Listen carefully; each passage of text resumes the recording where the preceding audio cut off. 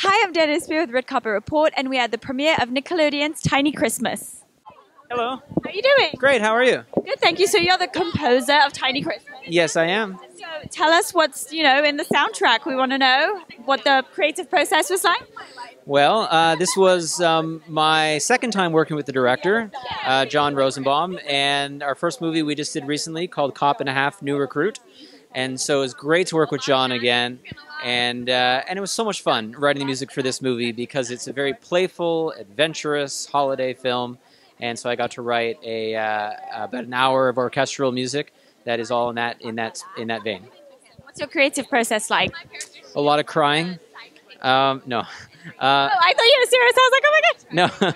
No. My creative process is that I watch the movie and I talk about it with the filmmakers and talk about what they're going for, and then I go back to my studio and I compose music and I mock everything up so they can hear it. So the music is after the movie. You've already seen it's already been shot, and then you add the music to it. That's exactly right. Have you ever been in a situation where people kind of ask you to do the music before you've seen anything? It's happened. It's happened. It's uncommon, but I've done it, and it's actually I did that on a couple of movies, and I found it to actually be really an interesting way to work because I was able just to think about music and not necessarily think about like synchronizing it to picture, and then sort of developed like a body of work, and then almost like scored with that. Creative freedom. Yeah, exactly. What's your favorite part about working on Tiny Christmas?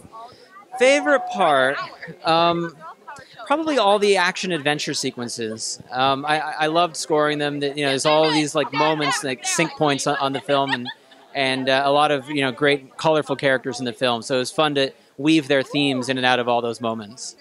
Thank you so much for talking to us. It was great to meet you. Likewise, great to meet you. Thank you. Thank you so much for watching. Give us a thumbs up if you like this video, subscribe for more interviews, and let us know in the comments below what are your plans for the holidays.